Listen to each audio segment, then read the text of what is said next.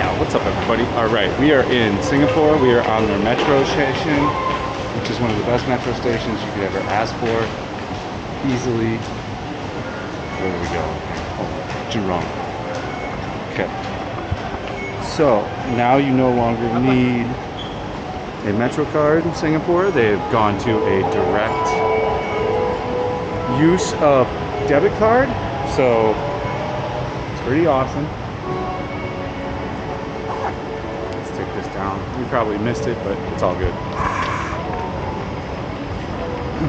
I'm going to explain the metro in this video. Yes, masks are a big thing here still. That is really the only problem that you will have in Singapore. But other than that, it's one of the easiest places to travel.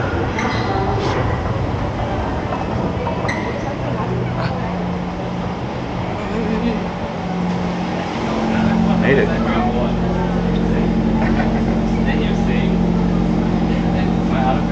We're going to do North Line Jurong all the way to Somerset. Oh, we made it. Nice, man. So as you see here, there's like a map, right? So it's pretty easy to figure out like how you need to go somewhere. It's not an entirely difficult thing to figure out. You can take the bus, you can take the subway, and all you have to do is bust out Google Maps. Super easy.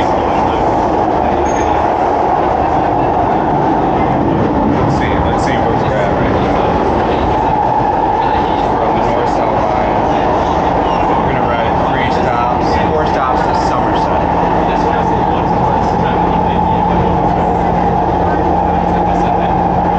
City Hall.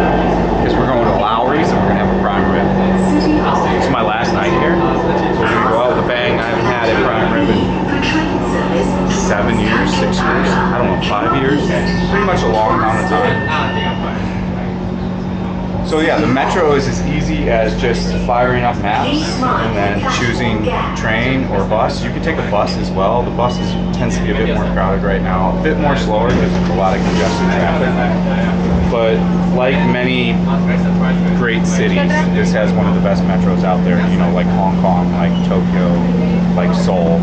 You really can't go wrong with the metro here. It's pretty. As you can see, it's phenomenal. It's clean. These also double up as bunkers for if any kind of bombing happens or anything like that. So they are a bit larger than other subway stations that you'll see underground. Sometimes they can go 4 or 5 floors down, which I've never really pretty much seen until here. I've seen a few of those in mainland China, but really nowhere else. So kind of a practical and a smart idea to keep it that way, in my opinion.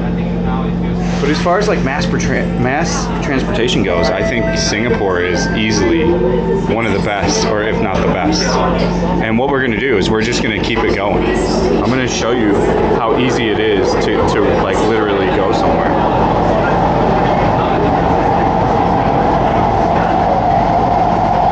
Like I said, we're getting off at Somerset, so we're at Doby right now.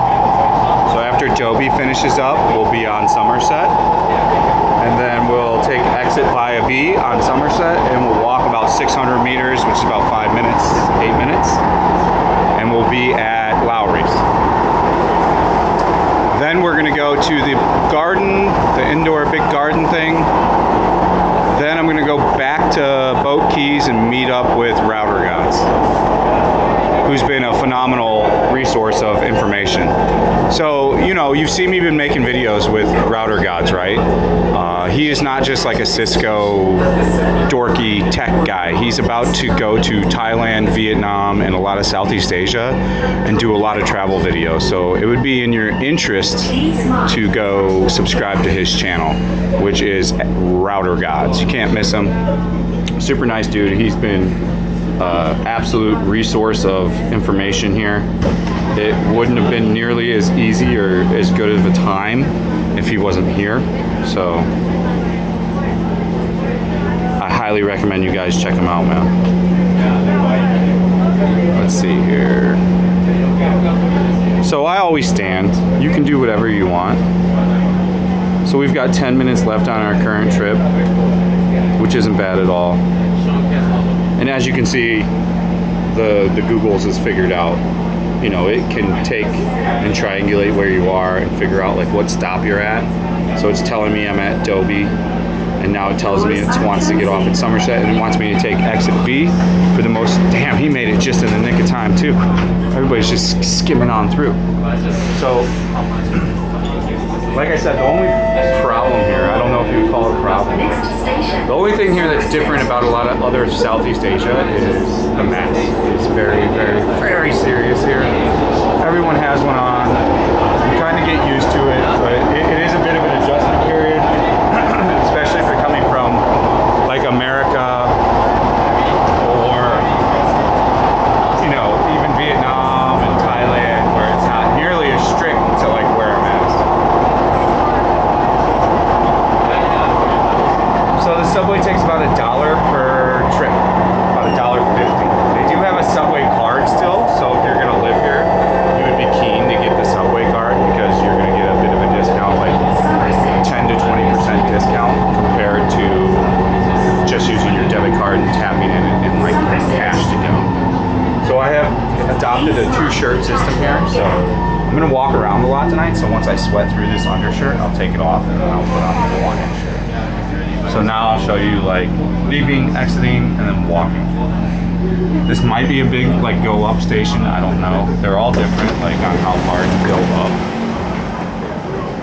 So as usual, there's a way out section. And to explain this goes down in like all major subway countries, MRT countries. To the right, you go fast. To the left, you're just standing. So if you're not in a hurry, you queue up on the left. Queue up on the left and you just stay in the left. Now if you want to walk up the stairs like these dudes are, you go to the right. And you don't want to mess up on that. You don't want to like pause in the middle and block somebody from getting out of the subway in a quick hurry, because you never know who's going to be in any kind of type of hurry, and you don't want to be that person like blocking them from being in a hurry.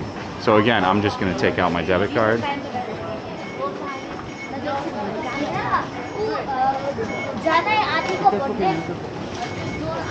I'm out.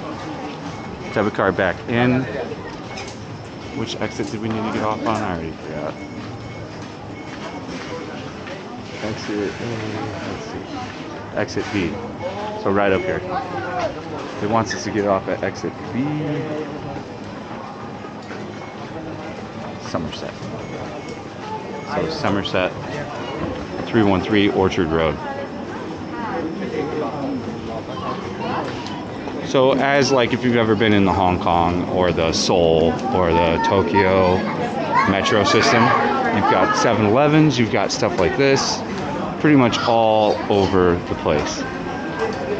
We are in the midst of a national holiday, which I didn't know because I would have stayed to Wednesday instead of leaving tomorrow on the actual day of the national holiday. I can change the flight, but it's $100 and I've already shot a tremendous amount of content here, like literally a tremendous. So, you know, I feel that we can miss the flying of the planes and the fireworks. I don't think too many of you that watch my channel are looking for that type of information. But what I want to shift to now is like, you know, there's been a couple of people that are like, oh, they're so far behind and opening up and stuff. You know, the only requirement to get into this place, to Singapore, is that you just have to be vaccinated. Like that's literally it. Vaccination, that's it. You upload it to this little program that takes like a minute and you're in. You're into the country. You know, there is no other restrictions. There's no COVID test. There's nothing. So I mean, it's a phenomenal place. Like the shopping here is amazing. So if you want to buy some new clothes, some new electronics, some new shit, since Hong Kong's closed right now, and that's usually where people do it in like this part of Asia, come to Singapore. I mean, I'm telling you, I've had an amazing trip here. I put this in my like top, I don't even know. I put this in as a top G area. Like look at the malls, they're all crazy like this.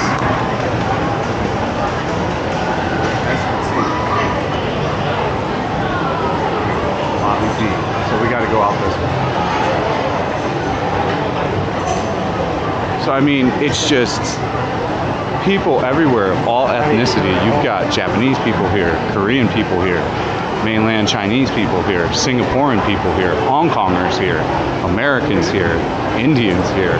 Like literally it is a cultural melting pot of people, and everybody for the most part is super nice. Like I've had nothing but pretty phenomenal times here. We are not eating normie food today. I haven't eaten in like 25 hours. I'm gonna eat good. I'm gonna eat Lowry's. On the last one, we gotta walk about like 8 minutes. We're going in the right direction. So like what I was trying to really explain is that like, you know, the mass transportation here makes it to where you don't need a car, you don't need a motorbike, you don't need anything. It is, if you're coming here for like a 1 week, 2 week vacation, it's phenomenal. They've got Universal Studios, they've got theme parks, they've got gardens, they've got safaris, they've got all kinds of stuff. Water parks, like it's just kind of like endless on what you want to do and where you want to go. So it's up to you on how you want to do that. But I think it's pretty crazy that anyone would sleep on Singapore at this moment right now, because there's literally no restrictions besides for being vaccinated. And I think on a whole, most of the people that watch my channel are probably vaccinated, so you're good to go. You have to have your last vaccination within 270 days of entrance. And you literally fill out a 2-minute form 3 days before you arrive, and that's it. Like it is super easy, and the walkability of this city is out of control. Like I've walked 25,000 steps every day since I've been here, so like I don't even know what that is, 12 miles, 14 miles. And you've got endless shopping, and they've got different fashion here. Like the H&M here is a test run H&M, so they bring out clothes that no one else sees in the world kind of here first, because Singapore is like super open and available to it. We're coming across like a bunch of high-end shopping stuff right now. We're in like one of the shopping sectors, which are kind of like honestly everywhere. We're gonna arrive at 7:51. Is it inside this mall? I think I messed up somewhere. Wait.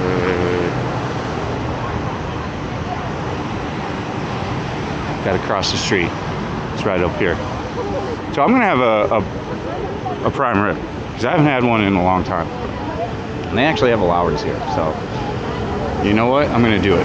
That is one of the caveats to Singapore is, yes, it is expensive, but is it madly expensive compared to America? No. It's on par with like pretty much same type of pricing as America, especially New York, LA, and you know, even Florida was very comparable on the price.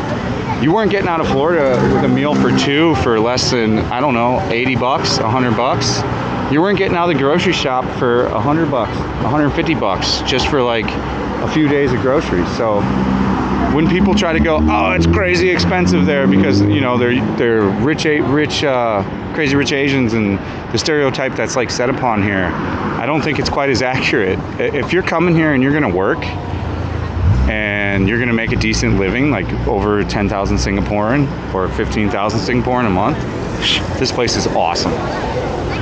I mean, just look at like Router Gods. He's been making some serious good money every month. He loved his life living here.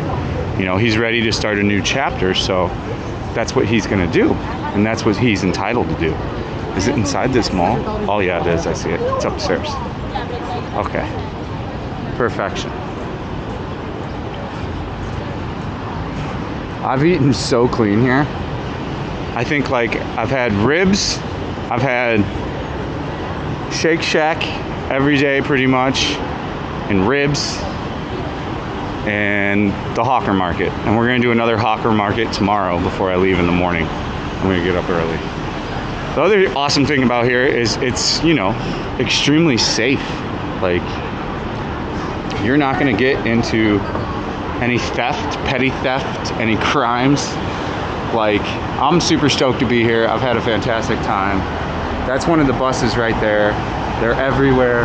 The MRTs are everywhere, so don't sleep on Singapore. Come check her out.